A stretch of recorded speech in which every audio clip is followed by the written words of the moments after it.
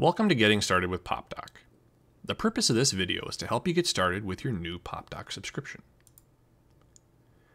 Before we get into the details, meet your customer experience team.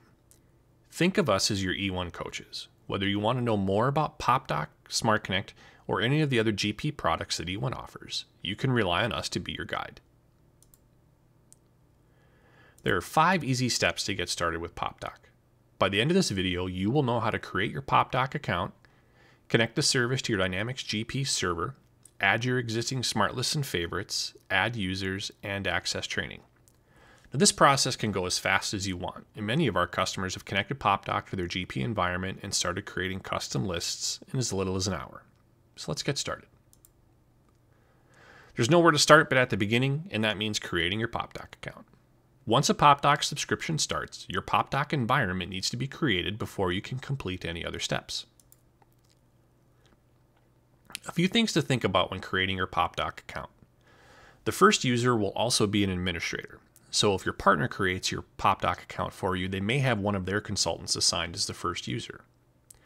Now, if you'd like eOne to create your account, please send the name and email address of the individual you want as administrator to our customer experience team. When creating your Popdock account, you will be asked to select a region. This determines which cloud region your Popdock environment lives in. If your business operates in multiple regions, we recommend selecting the region where your subscription was purchased or where your GP server is located. Now, regardless of who creates your Popdock account, the process is exactly the same, so don't hesitate to reach out to your partner or our customer experience team for assistance. To create your Popdock account yourself, we'll sign into the eOne portal at eonesolutions.com, click on My Account and Renewals and Keys. You'll see your Popdock subscription here, so click the words Popdock subscription, and then click Set up Popdock account. Now remember, the first user will always be an administrator, and since you're signed in as yourself, your email address will auto-populate here. So if you want to be the administrator, you don't have to change anything at all. Select your region, agree to the privacy policy, and click Submit. After a few minutes, you'll receive an email with a link to create your Popdock password and sign in. This is an expiring link, so you only have 24 hours to create your password and sign into Popdock for the first time. With your Popdock account created, it's time to connect to your data. This is a 2-step process. First, the Popdock web service needs to be able to talk to your GP server. We know you have put a lot of effort into protecting your server against intrusion, so we have built encryption into both options for connecting to your network. You can find a separate video and documentation on our YouTube channel and website with more information, but at a high level, your options are to 1.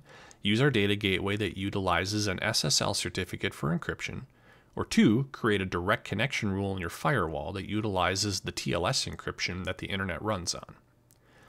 Either option is secure and allows Popdock to talk to your GP data. We encourage you to have a conversation with your IT resources and partners to determine which connection option is best for you. If you have questions about either option, we have answers. Once you've completed the access step, it's easy to add the GP connector.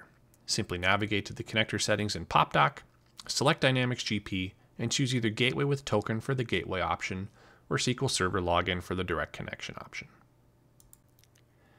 To add the GP connector, we're going to click on Connectors from the home page, click Add Connector, and select Dynamics GP.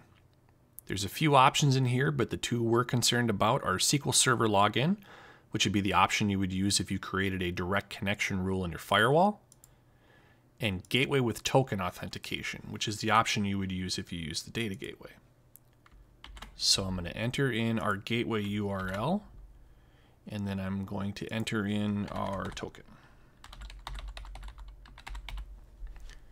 I'm going to click Validate.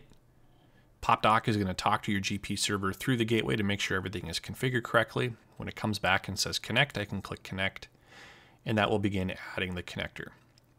What's going to happen here is Popdock is going to generate some out-of-the-box lists that just come with the GP connector, as well as generating default favorites on default lists and creating details for those lists.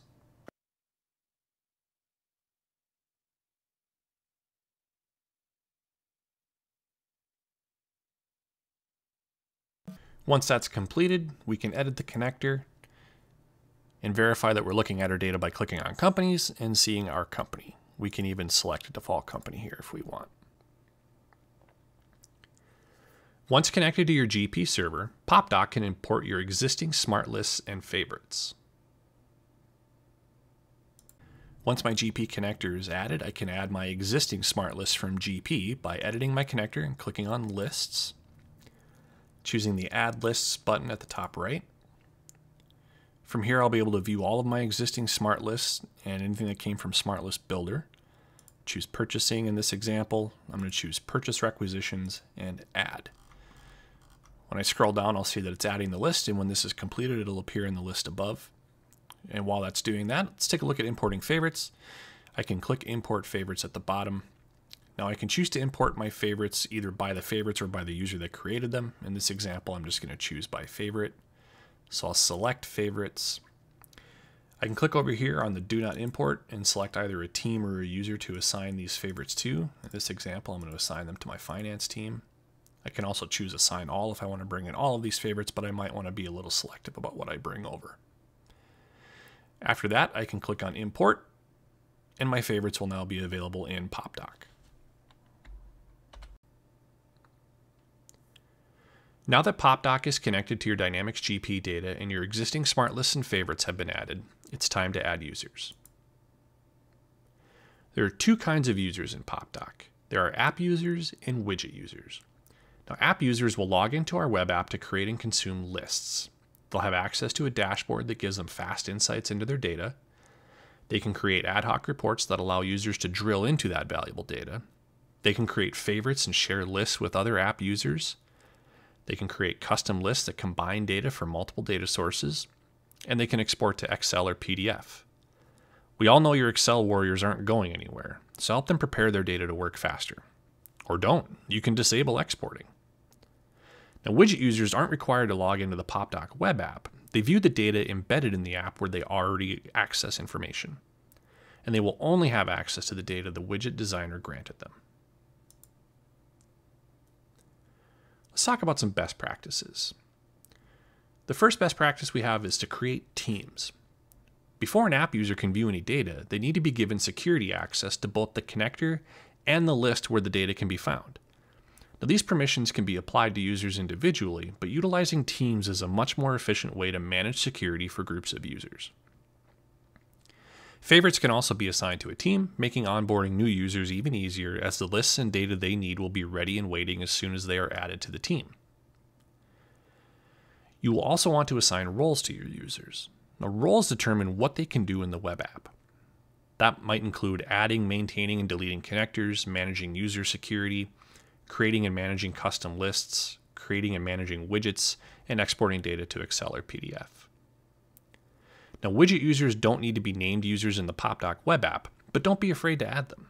Security is managed by the app where the data is embedded.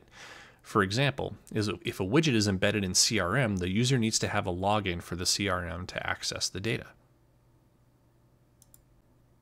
To manage our users, teams, and roles in Popdock, from the home page, we're going to click on the Security menu. To start with, I want to create a team, so I'll click on Teams on the left. I click here to add a team. Let's just call this team Finance. I'm going to go down to the connectors and select my Dynamics GP connector, and then select Dynamics GP. From here, I can grant access to the companies and specific lists that I want this team to have access to. Take note of the Select All and Select None features on the top right as well. With my security set for my team, I'm going to go back to the Security menu. Let's take a look at our roles. There are 3 default roles out of the box. I'm going to edit the user role as an example. And when I click on permissions, you can see that they only have access to export data to Excel. But I can grant any other permissions within this role that I want them to have, whether it's managing connectors, security for users, customizations, or developer features like creating widgets. You can create as many different roles as you like here. You can edit the existing roles, whatever works for you. Once my teams and roles have been defined, I'm going to go back to users and I'm going to click on Invite Users. I can add as many email addresses as I want here, separated by commas, spaces, or semicolon. And then I can grant a team and a role to apply to those users. You can't mix and match teams and roles when adding users, so you'll want to add users in batches that will have the same teams and roles.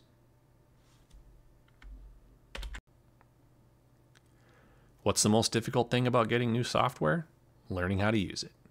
We have you covered with training options. Now, all users gain access to eOne University when they are added as users to Popdock. This training is free, and Popdock users get access for the life of their subscription. They can revisit the training as often as they like to master topics ranging from basic navigation to creating custom lists. And customer experience is always available to answer questions at any time. After you complete the steps in this video, your organization will have access to your GP data in Popdock. But this is just the beginning. There are many ways to use Popdock in your day-to-day operations. If you have any questions about the steps we discussed today, or new ways to use Popdock, don't hesitate to reach out to your GP partner or the eOne team. Thank you.